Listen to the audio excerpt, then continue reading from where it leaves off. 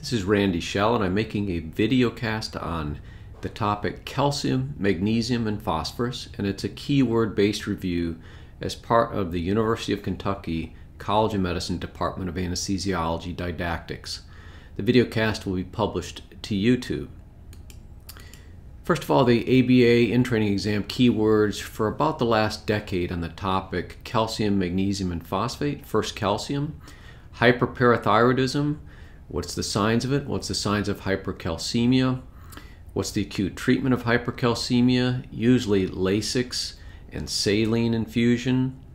Hypoparathyroidism. What's the treatment? Often calcium supplementation. Effects of hypocalcemia in the electrocardiogram would be prolongation of the QT interval. EKG changes with calcium, mainly around the QT interval, prolongation with hypocalcemia, and shortening with hypercalcemia.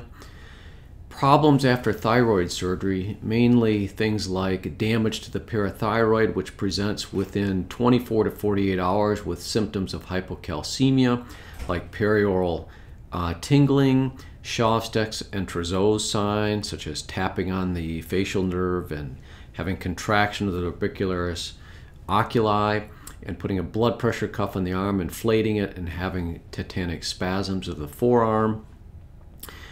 Problems with calcium bound by citrate, that can cause hypocalcemia, citrate toxicity from both packed red blood cells and plasma.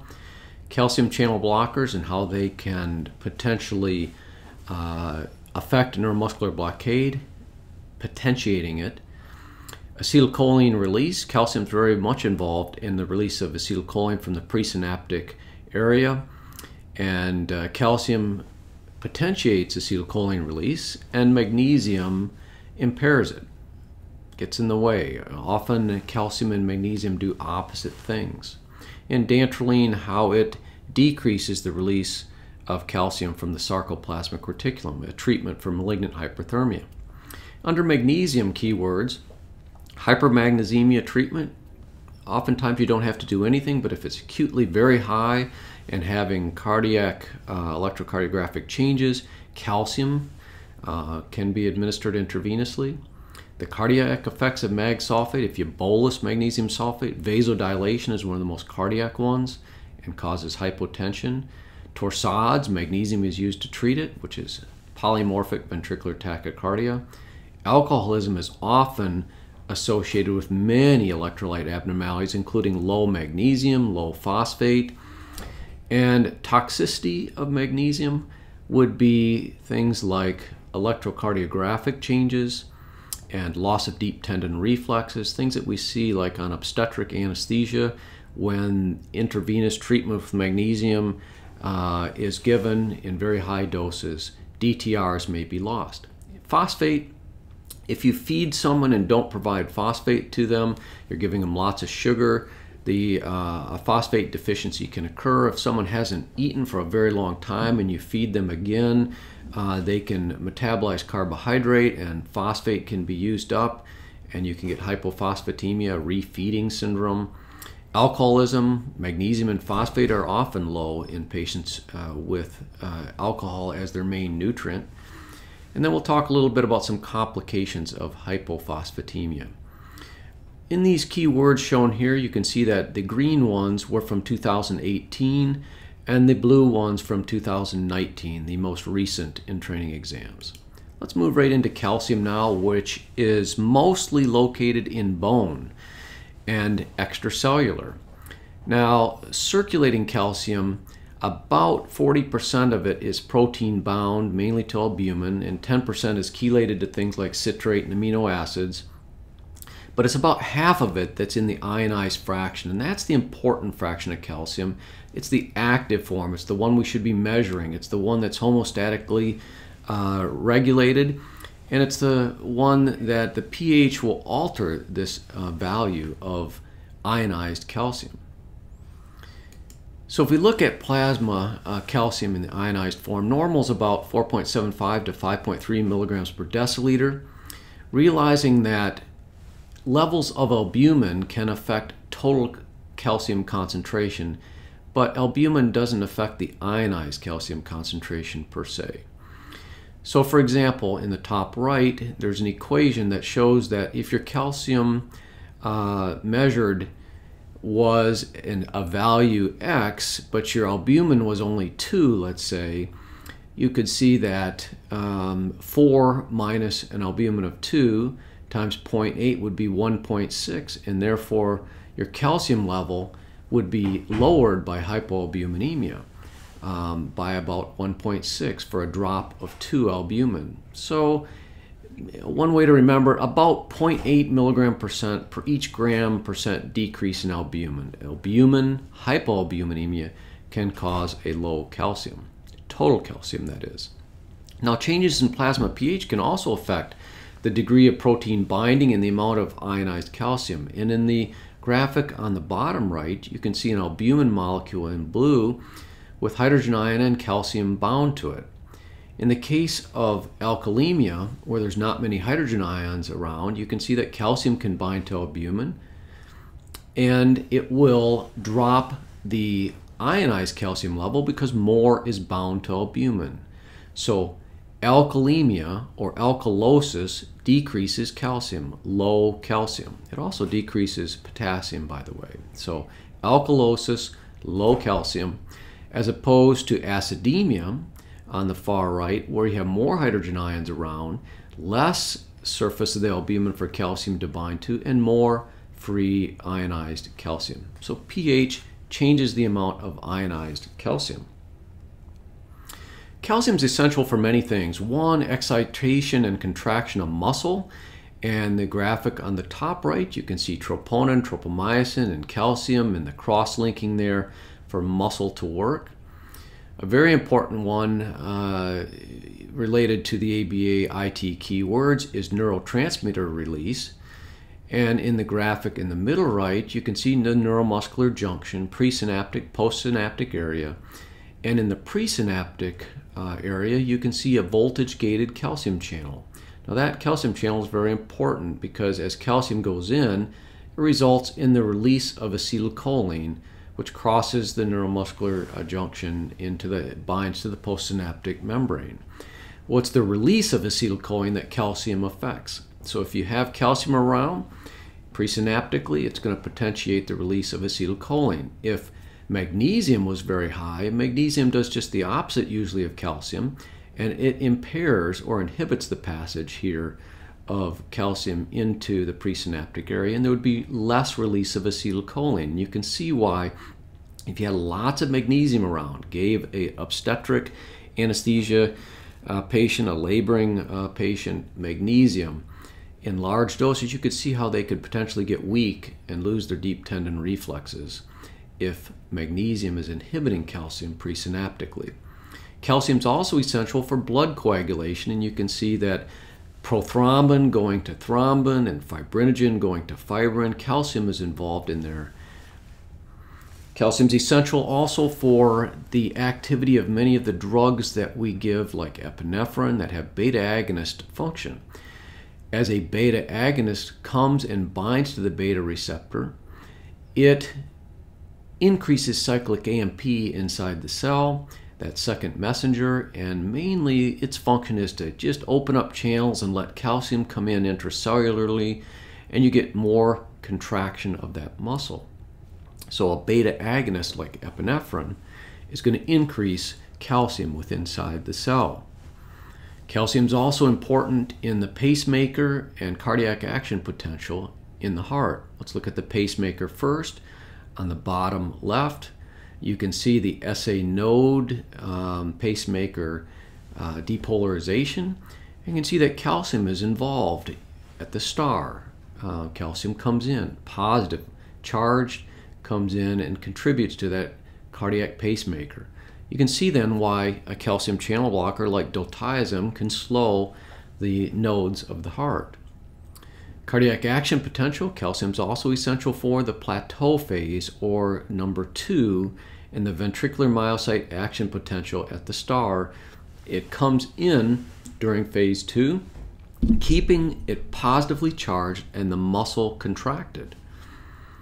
Hormone secretion and enzyme secretion are also using calcium.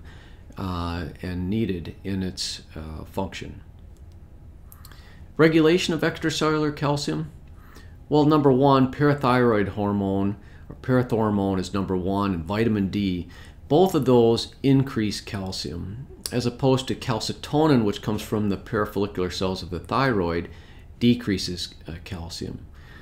So in the graphic on the right, you can see that we can take in calcium in our diet, cheese, milk, etc. And the plasma calcium can be affected by parathyroid hormone, which will cause reabsorption from the bone into the plasma, so increase the calcium. And it will also decrease excretion of calcium in the kidney. So parathormone will raise calcium levels. If you have a parathyroid injury after thyroid surgery, after about 24 to 48 hours within that time period, you'll start to see the effects potentially of hypocalcemia because you don't have the parathyroid hormone around in adequate levels.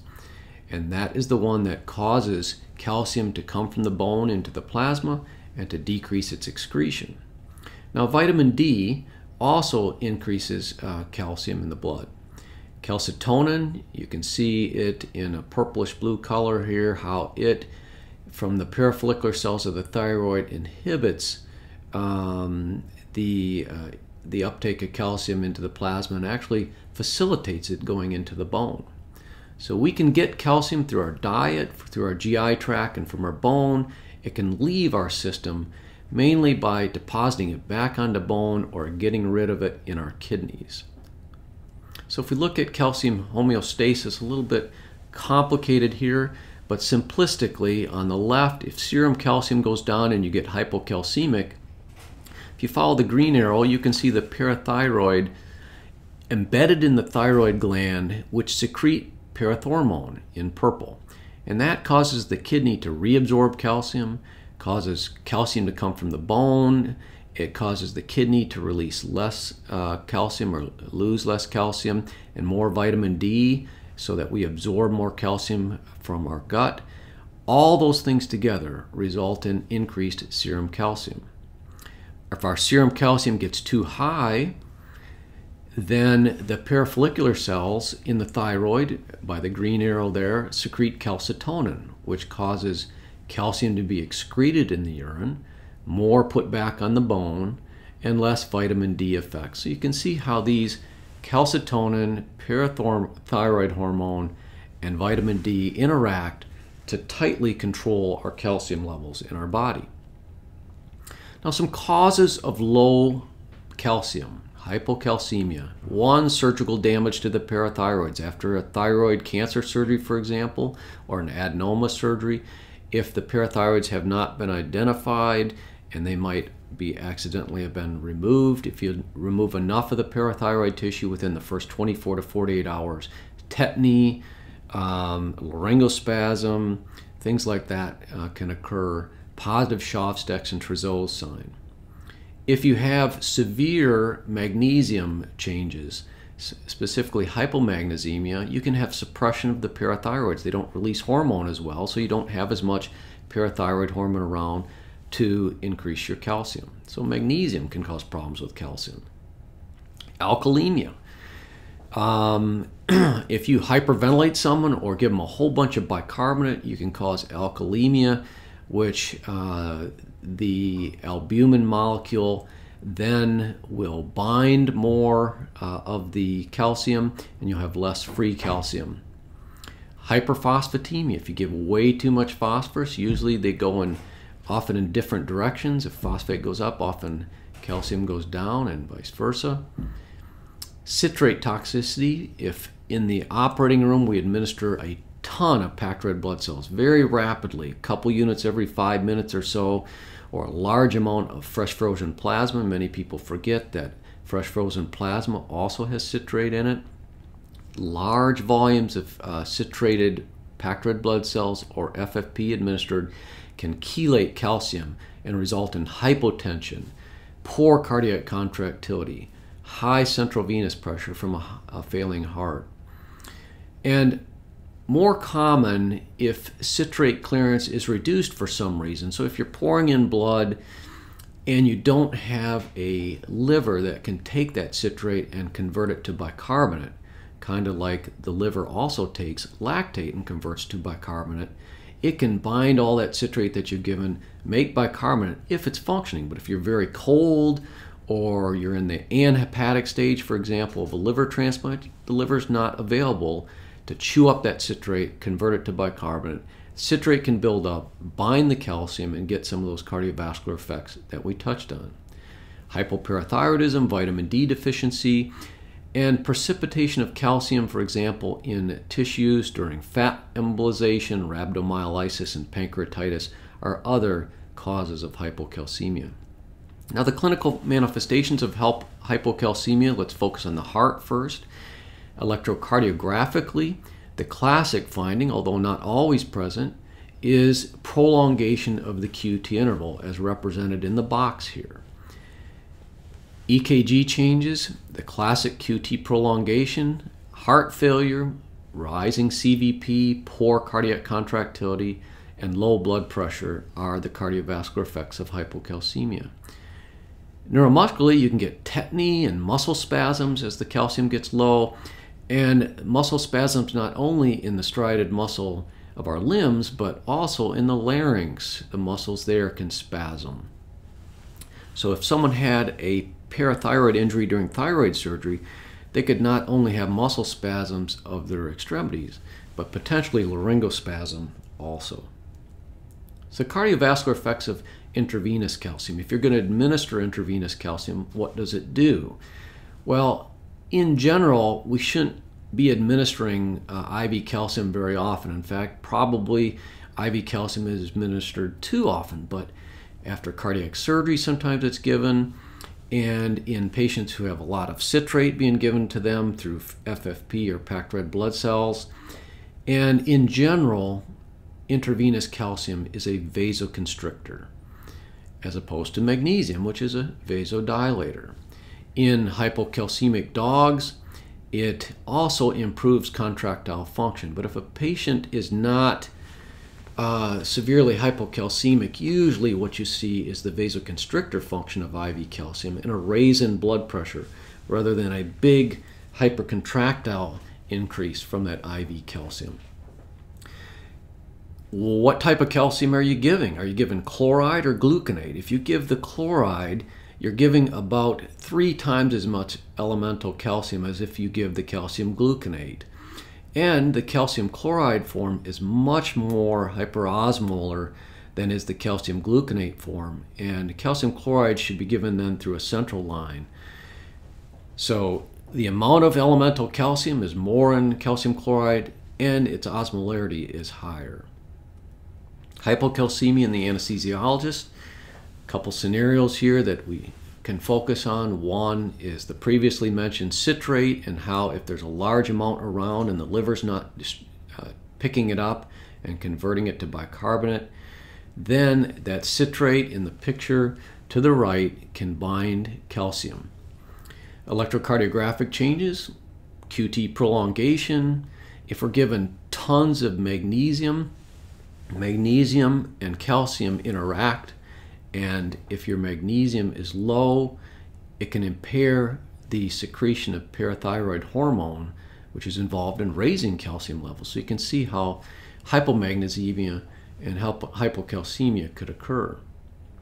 Phosphate and calcium interactions, especially in patients with chronic renal failure, they tend to be hyperphosphatemic and hypocalcemic, and you give them calcium supplements and then aluminum hydroxide or other types of phosphate binders to get rid of phosphate. Other things that we find important with hypocalcemia in the perioperative period, neuromuscular blockade. If a patient's hypocalcemic, tends to be an inconsistent response to neuromuscular blockers, not one way always or the other, but in general we would think of it potentially making the muscles not contract as well and be more sensitive to a neuromuscular blocking agent. Calcium channel blockers can potentiate neuromuscular blockade. And in the top right, you can see the demonstration of where calcium comes in presynaptically and results as it comes in the release of acetylcholine vesicles. IV administration of calcium chloride and calcium gluconate. Remember again that you get 3 times as much elemental calcium from calcium chloride than gluconate, and that calcium chloride is much more hyperosmolar than is the gluconate form. When we give dantrolene, very rarely obviously, but if we used it to treat malignant hyperthermia, dantrolene's mechanism of action is to block the sarcoplasmic reticulum release of calcium. So in the graphic on the bottom, you can see during an MH episode, there's lots of calcium inside that cell, and muscles, troponin and tropomyosin cross over, and muscles contract and are rigorous and create heat and carbon dioxide and acid. And we need to decrease that calcium inside. And we can do that by blocking the release from the ranitidine receptor at the sarcoplasmic reticulum, but not blocking the reuptake. And so as the body reuptakes the calcium and stops spewing it out, the MH episode we hope will resolve. Hypercalcemia now. What causes a rise or too much calcium? Hyperparathyroidism. If you had an adenoma secreting parathyroid hormone, that would be primary hyperparathyroidism. You could get hypercalcemia. Secondary causes of hypercalcemia, example is chronic renal failure or problems with absorption. And increased parathyroid hormone is response to chronic hypocalcemia. In chronic renal failure, you're hypocalcemic and hyperphosphatemic oftentimes. If you have malabsorption, your calcium is low, so your parathyroid kicks in and you can get hyperparathyroidism.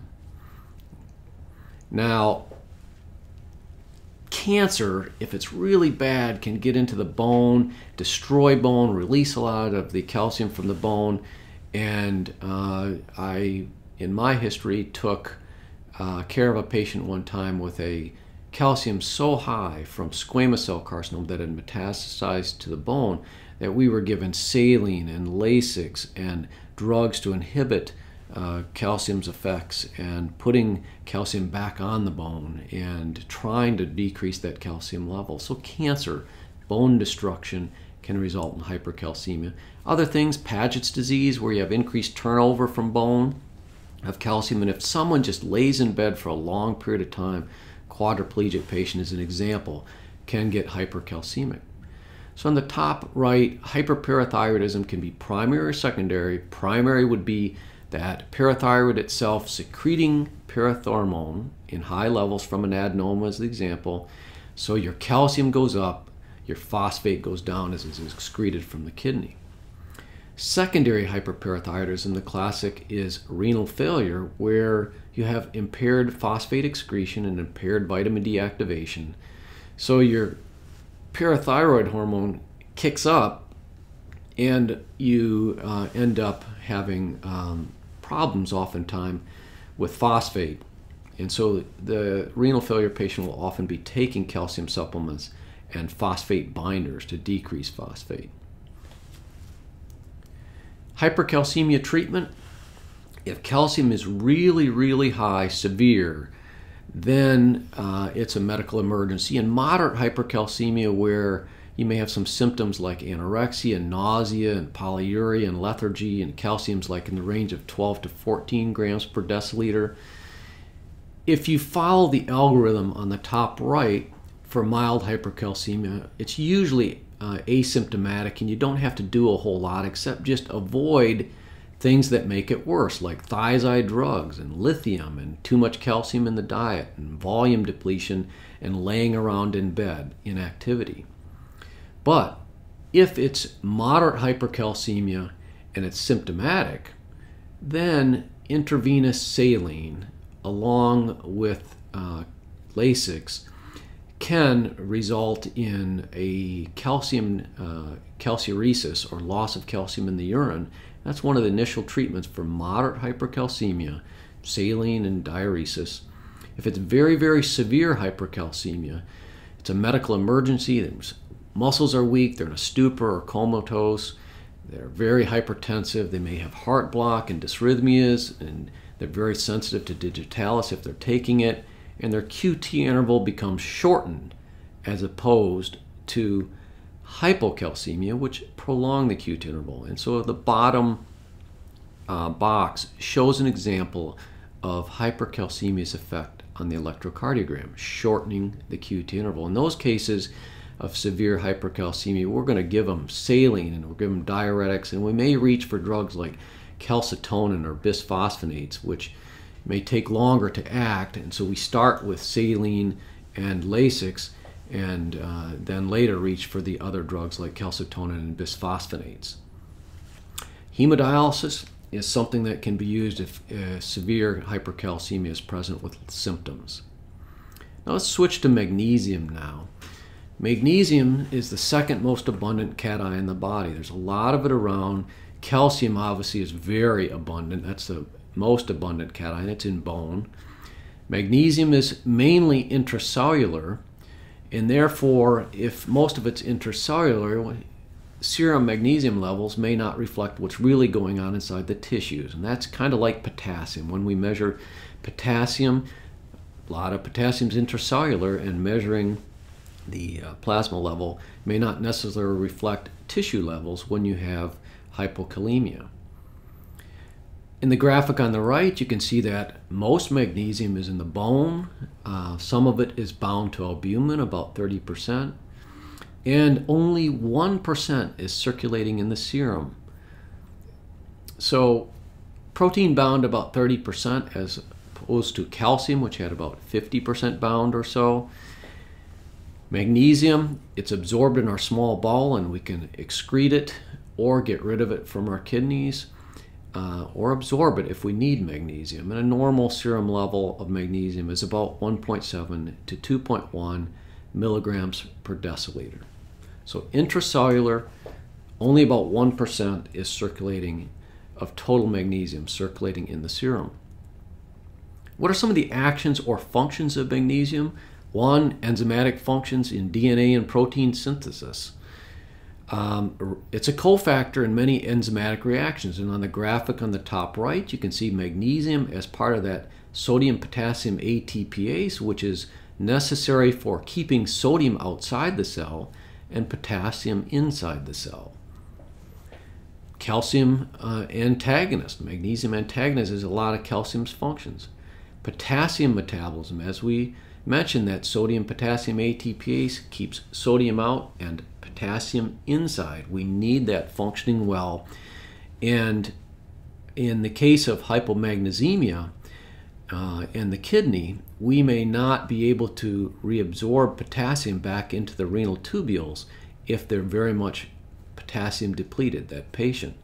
And so if you're having problems with hypokalemia and you're concomitantly hypomagnesemic, you can see why you would need to replace not only magnesium, but also the potassium that you would normally give in that hypokalemic patient. So reach for both, not just the potassium, but magnesium also. Now, magnesium also influences the release of neurotransmitters at the neuromuscular junction. And in the top right graphic, you can see where calcium normally presynaptically, as it comes in through its channel, increases the release of acetylcholine. Well, magnesium inhibits there, and it's going to do just the opposite. It's going to decrease the release of presynaptic acetylcholine. And you can see then why high levels of magnesium can decrease presynaptic release of acetylcholine and cause weakness in patients who are hypermagnesemic. Magnesium also blocks the release of catecholamines from adrenergic nerve terminals, and it antagonizes the NMDA receptor. And in the bottom right, you can see the NMDA receptor. That's the one that ketamine works at. And you can see magnesium, that little brown circle, sitting inside the NMDA receptor as a channel blocker. So magnesium antagonizes NMDA receptors. Clinical uses of magnesium in obstetrics as an anti-seizure, tocolytic, and hypotensive drug in preeclamptic women. If given very rapidly, vasodilation occurs, and that's the most common cardiovascular side effect with an IV rapid bolus of several grams, that is, of magnesium. Hypotension, vasodilation, flushing. Cardiac dysrhythmias. We can use magnesium to treat torsades de pointes, or polymorphic ventricular tachycardia, as represented by the EKG graphic in this slide. Ventricular dysrhythmias, especially those related to digitalis toxicity. And rhythm disturbances after cardiac surgery, often we're replacing magnesium to try to reduce the chance of dysrhythmias after cardiac surgery. If someone is insulin resistant and hypokalemic, magnesium is used in these situations to help the insulin work better and to help your kidney reabsorb potassium as you're replacing it intravenously. Hypermagnesemia now. What are some of the causes and manifestations if your magnesium is too high? Well, some of the causes is just you're taking in too much antacids or laxatives, or your kidneys aren't working very well, or you're giving so much intravenously like magnesium therapy in obstetrics. So iatrogenic, excessive intake, or intravenous administration for obstetric cases, that's some of the major causes. And what happens when you have too much magnesium? You lose your deep tendon reflexes. That's why we check those in obstetric anesthesia in patients on magnesium. They get a little bit sleepy. They can get weak, and their muscles cannot work as well, respiratory muscles, and they can have respiratory arrest. Cardiovascularly wise, we said that magnesium vasodilates, and so hypotension can occur, but it also can affect the electrocardiogram in widening a lot of the intervals, including the RS and PR intervals. And on the graphic on the right, you can see that the therapeutic range is somewhere about 4 to 8 milliequivalents per liter when you're using it to treat in obstetric anesthesia, for example, and that you lose deep tendon reflexes somewhere up around 10, but you can get electrocardiographic changes even before you lose some of those deep tendon reflexes, the intervals increasing. And usually if you're going to go on to that SA nodal and AV nodal block, that's a much higher level of magnesium needed to cause that than the loss of deep tendon reflexes. So we check DTRs, realizing that that's one physical sign way of trying to look at, is there too much magnesium present in this person, that we're going to avoid iatrogenic complications from hypermagnesemia. Treatment. If magnesium's too high, if you gave too much, let's say you gave 4 grams of magnesium to a lady and were given 2 grams an hour, and they got weak and had electrocardiographic changes, acute hypermagnesemia can be antagonized with intravenous calcium. You can also use saline and Lasix to help get rid of magnesium, and dialyze patients if they're in renal failure to help normalize magnesium. Remember that magnesium is going to potentiate neuromuscular blockade, and if you are anesthetizing a patient with hypermagnesemia, neuromuscular blockade will be potentiated, and we should reduce our dose. Magnesium antagonizes the release presynaptically of acetylcholine.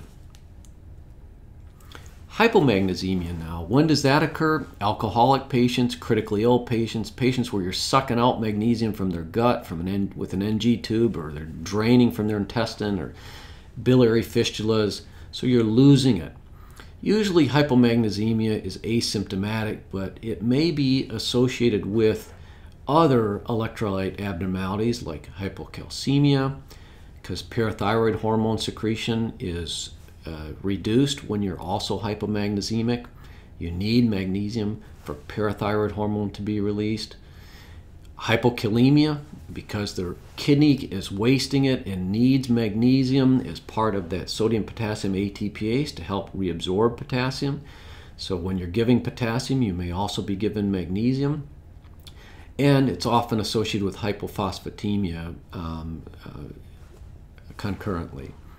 A patient who doesn't have much magnesium can have cardiac irritability, extra beats, ventricular premature beats. If they're taking digoxin, they can have digitalis toxicity. There may be more atrial fibrillation, and we can get prolongation of some of the intervals of the EKG. Remember that if you administer supplemental magnesium to treat this hypomagnesiemic patient, the most common side effect of giving magnesium rapidly is vasodilation, flushing, and hypotension. On the far right shows some clinical signs of not enough magnesium in your muscles, tetany, seizures. Cardiac-wise, torsades is the classic dysrhythmia, polymorphic ventricular tachycardia where magnesium is often indicated. And remember that other electrolyte abnormalities often occur along with hypomagnesemia, and you should check the other electrolytes.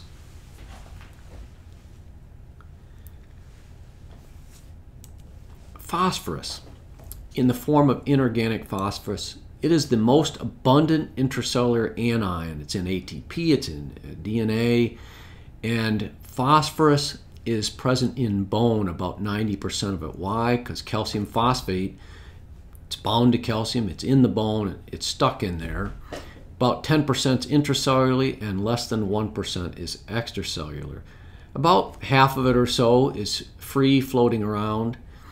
And phosphorus is taken up in the bowel from our diet, and vitamin D actually can enhance that. So in the picture on the far right, you can see in the food that we take in, phosphorus can be absorbed from our intestine.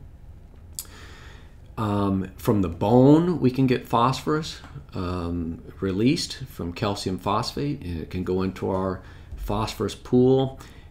Phosphorus can be lost from the kidney in our urine. So these locations, intestine absorbing it, digestive juices, we're losing it. Coming from the bone, either releasing it or taking it back up or excreting it from the kidney. Phosphorus homeostasis is controlled. And the normal phosphate level is about 2.7 to 4.5 milligrams per deciliter. What's the action or function of phosphates? What's the energy bond in ATP and creatine phosphate? It's necessary for that second messenger cyclic AMP, for example, which is involved in beta agonist activity. It is a component of nucleic acids and membranes, and 2,3-DPG or 2,3-diphosphoglycerate has phosphate in it, and that is what is involved in shifting the oxyhemoglobin dissociation curve. When 2,3-DPG goes up, shifts it to the right so that release oxygen to the tissues better. And when it's low, such as in stored red blood cells, we have low 2,3-DPG, shifts to the left, the oxyhemoglobin dissociation curve, and hang on to oxygen more and don't release it to the tissues as well from that old low 2,3-DPG stored blood.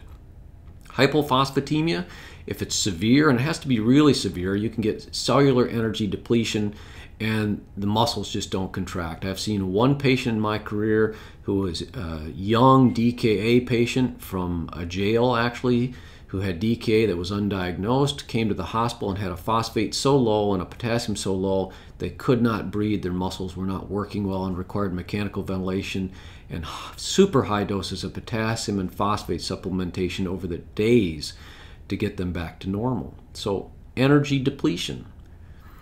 It's common to have some hypophosphatemia postoperatively in traumatized patients. Phosphate can go through shifts intercompartmentally from alkalosis. Remember, alkalosis lowers calcium, it lowers potassium, and it lowers phosphate. If you have someone who's been fasting for a long period of time and then you give them carbohydrate ingestion, either TPN without phosphate or lots of carbohydrate without phosphate orally, you can get a refeeding syndrome where potassium is driven into the cell, that is, phosphate's driven into the cell, often potassium also, and you can get severe hypophosphatemia from that refeeding syndrome. If you administer insulin, insulin drives glucose, potassium, and phosphate into the cell, and you can get hypophosphatemia. Simply a negative balance can cause hypophosphatemia. You're just not taking in enough. You could start TPN without enough phosphate in it. Alcohol withdrawal, someone who's been getting all their nutrients from alcohol and could be hypophosphatemic, or excessive loss to the gut or the kidney. Clinically, if you have really severe hypophosphatemia, if you have cellular energy depletion, you don't have ATP around, you can be weak, the heart doesn't function as well.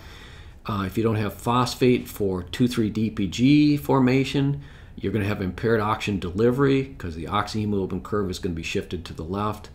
White blood cells and platelets don't function as well, and you can have respiratory failure. So how do you treat it? The graphic on the right. Basically, replace phosphate only when the level is less than 2 milligrams per deciliter is one recommendation. If someone's asymptomatic, has a little drop in phosphate, less than 2, you can give it orally. But if they're symptomatic, you're going to go to intravenous and then switch back to oral when their phosphate climbs back up closer to that 1.5 milligrams per deciliter. So treat hypophosphatemia. One recommendation, at least, is less than 2 milligrams per deciliter, and if it's symptomatic, give it intravenously. Let's finish up with hyperphosphatemia now. Too much phosphate. How can you get too much phosphate? Often if the kidney is not excreting it, someone in renal failure, you can have too much phosphate.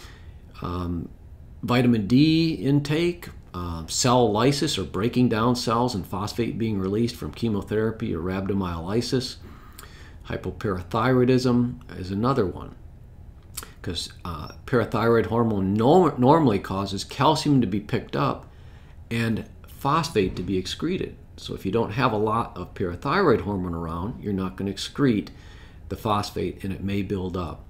But number one is renal failure, and the marked hyperphosphatemia is thought to also lower plasma calcium by precipitating and depositing calcium in bone and soft tissue, like muscles, for example.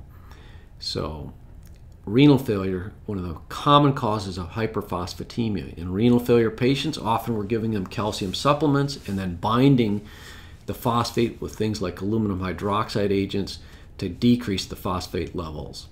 Secondary hyperparathyroidism can occur if calcium is low from renal failure and no vitamin D, or not getting enough in the diet, malabsorption. Parathyroid hormone kicks in and you can have a secondary hyperparathyroidism, and that will try to increase the calcium and get rid of the phosphate. So treatment of hyperphosphatemia, if you have too much, will eliminate it. The reason why you're giving it, if you're giving it to someone, take it out of their diet if you can, especially if you were supplementing it. That could be a cause of hyperphosphatemia. And also correct the associated hypocalcemia. So the ABA in training exam keywords over the last decade on these we have covered. They are here, remembering that hyperparathyroidism can result in hypercalcemia and hypophosphatemia, that after you take the thyroid out, if you damage the parathyroid, you can get hypocalcemia, that citrate from both packed red blood cells as well as FFP, especially if you don't have a liver that's working well to break down the citrate can bind calcium and cause hypocalcemia. That calcium is very much involved in presynaptic release of acetylcholine, and it is involved in muscle contraction, and it is decreased in its release from the ryanodine receptor sarcoplasmic reticulum by the administration of dantrolene, which is given as treatment for malignant hyperthermia. Magnesium, hypermagnesemia, usually it's iatrogenic. We've given too much intravenously, for example. Vasodilation and hypotension can occur. Changes in electrocardiogram, specifically prolongation of intervals. We use magnesium to treat torsades. Hypomagnesemia is present commonly in alcoholism, severe. And if you have mag toxicity, for example, from giving too much magnesium, calcium can be used intravenously to treat it.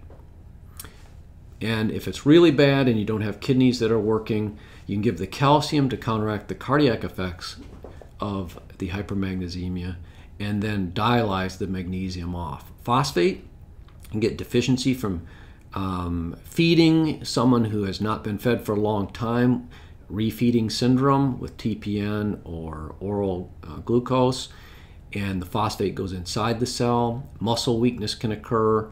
Alcoholism, like hypomagnesemia, hypophosphatemia can occur, and the complications of hypophosphatemia are really muscle weakness, cellular energy depletion, cardiac myopathy, cardiac not working well, and impaired oxygen delivery because of 2,3-DPG being decreased. This ends calcium, magnesium, and phosphate discussion, and I hope you have a great day. This picture on the left is climbing Col d'Iseran, and the one on the right at the top of Col d'Iseran, 27 degrees and snow in the French Alps, September 2019. Thank you very much.